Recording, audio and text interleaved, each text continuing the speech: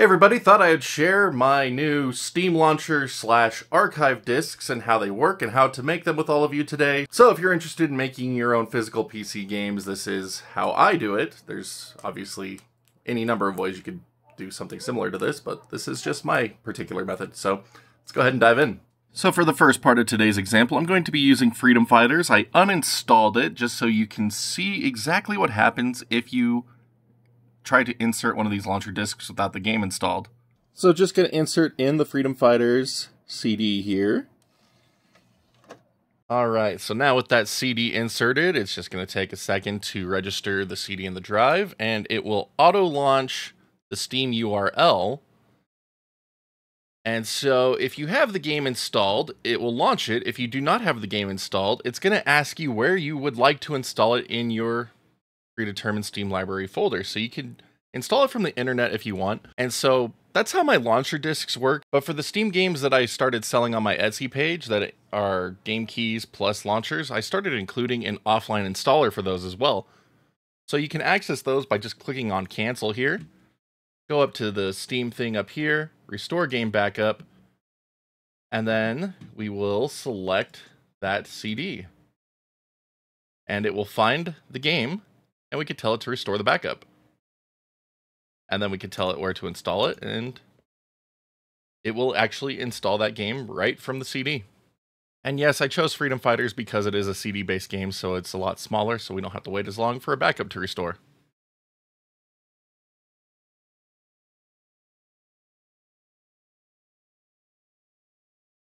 So there we go, Freedom Fighters has now been reinstalled directly from a disk. So again, great way to give yourself an offline installer and bring back a bit of that physical feel to your PC gaming. Because now, if you insert the disk,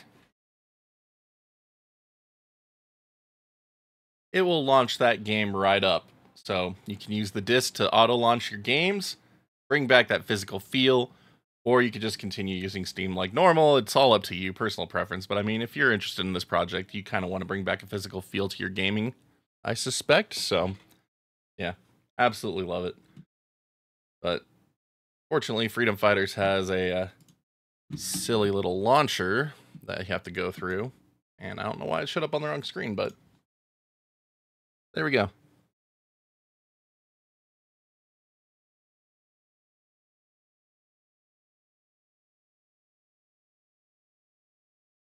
Freedom Fighters is seriously one of my favorite games of all time. If you have not had a chance to play this game, definitely worth doing so. It's only $15 on Steam or GOG. I also have a couple of copies of it for sale for the same price on my Etsy page that include the physical discs. So, well, air quote physical discs. So, got a Steam version and a GOG version. So, shameless plug on my part, but anyway, again, if you haven't played this game, you really should. But anyway, let's go ahead and talk about how you can actually create your own if you are interested. So now I'm going to show you exactly how I make these types of backup discs slash launchers. So first thing, we're going to choose a game. So we're going to start with Batman Arkham Asylum, Game of the Year Edition. So we're going to, first off, create a desktop shortcut so we have something to launch it with. And now we're going to make a backup of the game install. So to do this, you just right click on it, Properties, and under installed files, you'll see backup game files option here. So we're going to select that. And I'm going to choose my desktop for ease of use. And we're going to tell it to create a backup. And so this is going to compress the game files into an archive that Steam can then reinstall them from. Obviously, Steam has changed compression methods over the years. So do be aware if things happen to change. You might need to make a new disk down the line. And there we go, backup complete, archive size 7.25 gigabytes. So this will fit on a dual layer DVD, no problem. I personally like to use the one disc method, so if the game was bigger than a dual layer DVD, I would just put it on a Blu-ray disc, and I've made backup archives up to 115 gigs on Blu-ray Quad layer discs, so personal preference, if you want to do that, just know if you are splitting between discs, you're going to have to manually copy all the files over yourself before trying to run the offline archive installer from Steam. Otherwise, it'll just install what it has on the single disc and completely ignore the second disc and require you to download the rest from the internet. So, personally, I like one disc, one game method, but that's just me. But anyway, now that that's done, let's go ahead and make this into a launching ISO. So here we have the game URL that we created earlier. We're going to need that, like I said. So first thing we're going to do is just open up our backup folder here. So you can see it has all of the backed up files in a theme compression format. So we're going to add the URL in here. And we're going to abbreviate this just to make our lives easier. So Batman Arkham Asylum. There we go. Bah. So now we just need to create a bat file that will launch the game for us. So we're going to create a new text document. And I like to name them run.bat. That's just my thing. And I forgot to delete the extension here of .txt. So we need to make sure that this is actually showing up as a bat file. And if you can't see file extensions, you need to click on View, Show, and make sure that you have file name extensions showing. Otherwise, it will not make it into a bat file. But now we could just go ahead and edit this. And so we are going to type in at echo off first. And then we're just going to control it down a bit. We'll make this a bit bigger so you can see this. So start it off with at echo off. And then we're going to type in start space ba.url for Steam games. Then we're going to save it, and we can test it just by simply running the bat file. And if it loads up Batman, or whatever game you chose, congrats! You are now able to launch the game from that bat file. Now to launch it from a CD when you first put it in, we're just going to go ahead and create another text file, and this time we're going to name it autorun.inf and delete that .txt extension. And again, it'll get mad at you for changing it, but that's all right.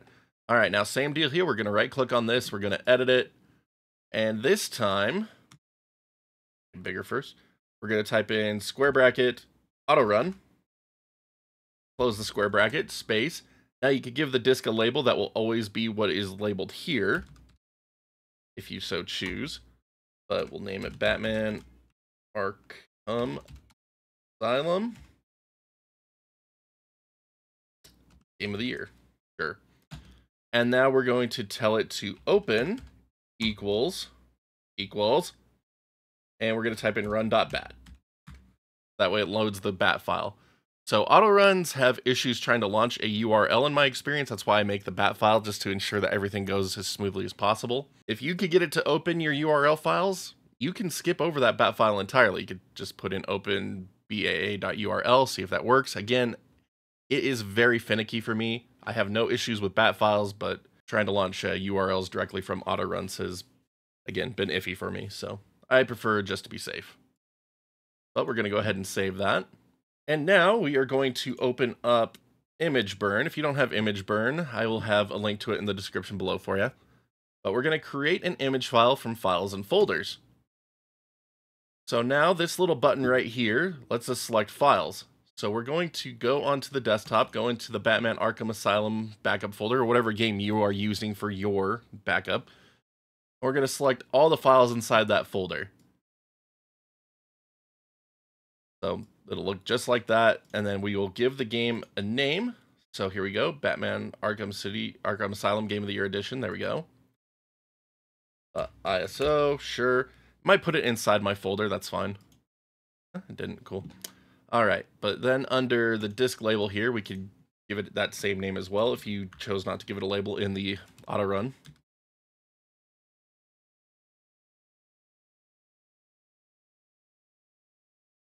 There we go. And then under options, I've been using UDF revision 1.50 for compatibility. It has worked without a hitch for me thus far, so that is what I'm using.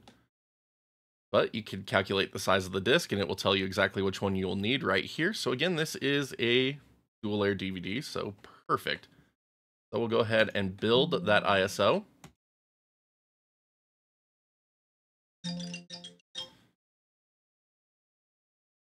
And there it is, all finished up. So we could go ahead and test this. So Windows lets you auto mount ISOs just by double clicking them usually, but I have mine set to auto launch Image Burn right now. So you could test the disk using either Windows built-in ISO mounting feature, or if you have a separate ISO mounting program, you could just go ahead and load it up with that. So Gonna go ahead and give it a shot. So there it goes. It saw that it is Batman, loaded up perfectly. And I have 2 auto runs launching right now. That's great. That's from my auto run API. So there we go. Now we can just go ahead and launch the game since I already have it installed. But now that I have that ISO made and we've confirmed that it works, I'm just going to go ahead and load up image burn, and I'm going to burn it to a disk. Yeah. Fine. All right, so this is a dual layer DVD, so just going to grab one of those real quick. All right, now I just need to select the right drive here. There we go. So for the best possible burn, you want to use the lowest speed possible, but of course you could choose whatever you want. So the slowest speed for my drive is 2.4, but for today's example, I'm going to use 4x just to make it go a little faster, and it shouldn't cause any issues with the burn. But I like to verify that everything is on these disks correctly, so I leave that checked. But just going to go ahead and tell it to start. I don't want it to launch the game when it finishes burning it, so I'm going to tell it to eject. So we will be back when this finishes. All right, so that disk burned and verified without any issues, so we could again just insert it to verify that everything's working as intended. And there it is. Perfect.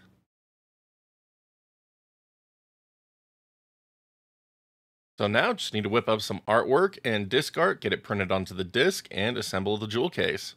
And our end result is a nice custom physical edition of Batman Arkham Asylum Game of the Year edition. Really like how this one turned out.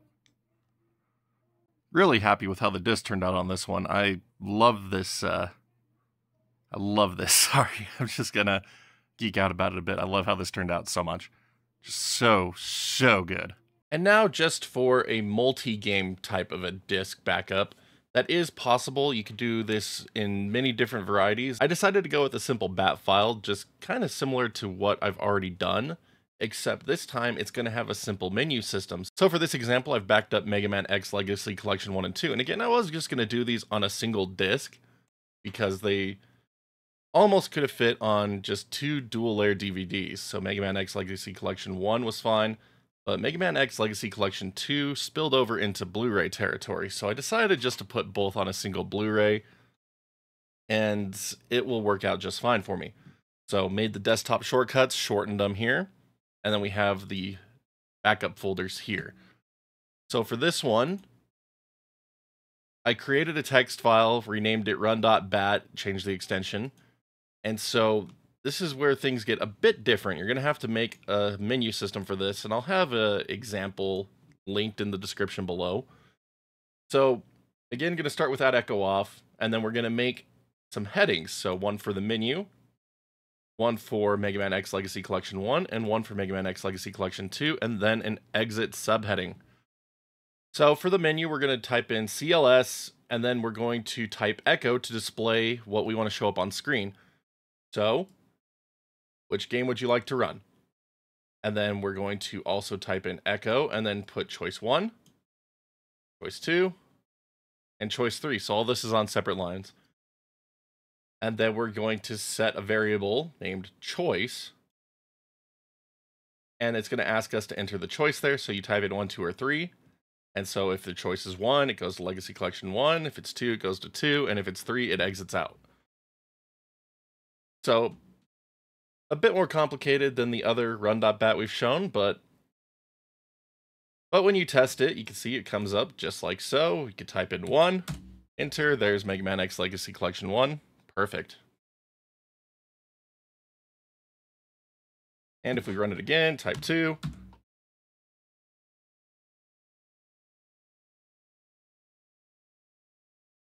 There's Mega Man Legacy X Collection Part 2. So, for the so to make the subheadings work, again, if you choose 1, 2, or 3, it goes to the headings that match listed. And so for those subheadings, it's pretty much the same thing as our other run.bat. You just tell it to start that URL link to the game itself, and that's what makes it all work. So now I could just go ahead and create an image file from this source as well. So this time around, we're going to need to use the folder since I'm going to keep Mega Man X Legacy Collection 1 and 2's backup files separate. So we're just going to go to the desktop, choose Legacy Collection 1. And we're going to choose Legacy Collection 2. And now we're going to click on the Files one. And we're going to put in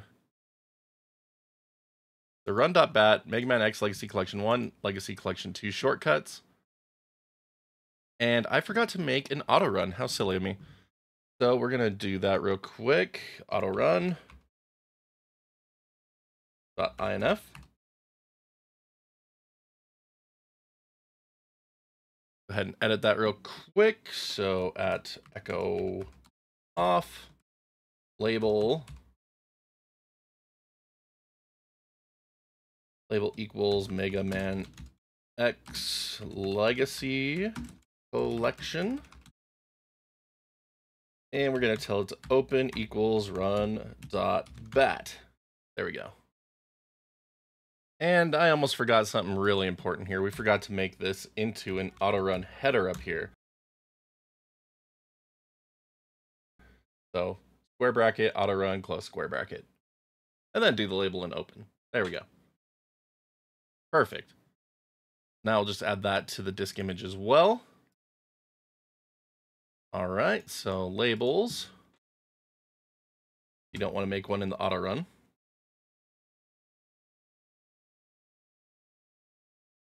And again, I use UDF 1.5. And we'll see that this will fit nicely onto a single Blu-ray disc. Now we'll go ahead and create that ISO file.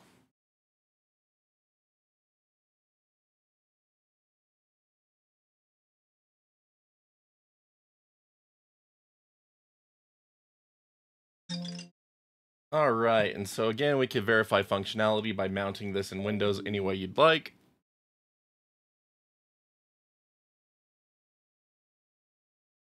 And there we go, popped up exactly as I want. Select the game, and there we go. Perfect functionality for what I'm looking for here.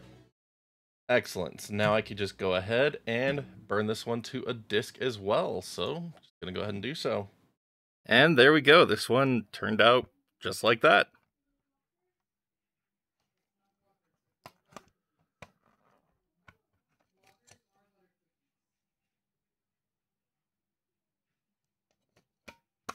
So there you have it, my method of creating physical Steam games when there wasn't one to begin with. So I really love this project. I love what it has helped revive in PC gaming for me.